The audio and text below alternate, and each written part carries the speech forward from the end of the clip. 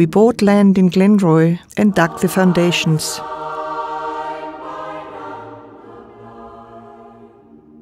We made trips from Bonegilla until we could move into the house. We came from Graz in 1950. I was 7 months pregnant.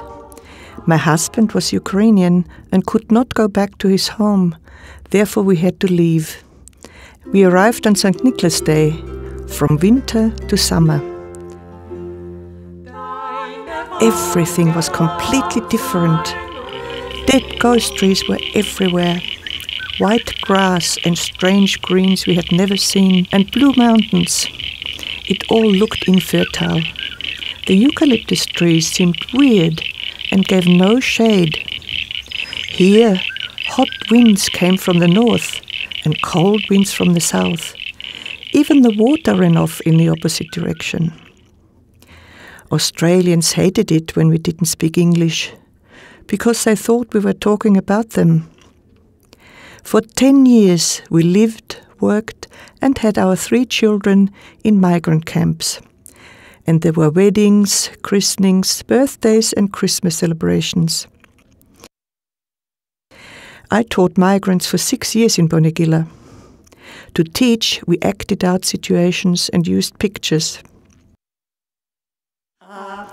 I set up choirs and encouraged my classes to sing their own folk songs, and they often cried. Although my husband did a doctor's work in camp hospitals, he was only paid as a senior medical orderly. His medical qualifications were not recognized. When migrant numbers fell, he had to work as a boilerman. He became dehydrated, thin, and had his first heart attack. 3 times he sat the medical exams, but quotas for overseas doctors were controlled, and he was never accepted. He felt humiliated and deeply hurt, which aggravated his heart condition. In 1962, a second heart attack killed him. 10 years after arriving in Australia, I started teaching at Oak Park High School. That's when I first felt truly at home. I was there for 23 years. I still live in the house Julian built. I sing the folk songs of my youth in the Austrian choir and with my grandchildren.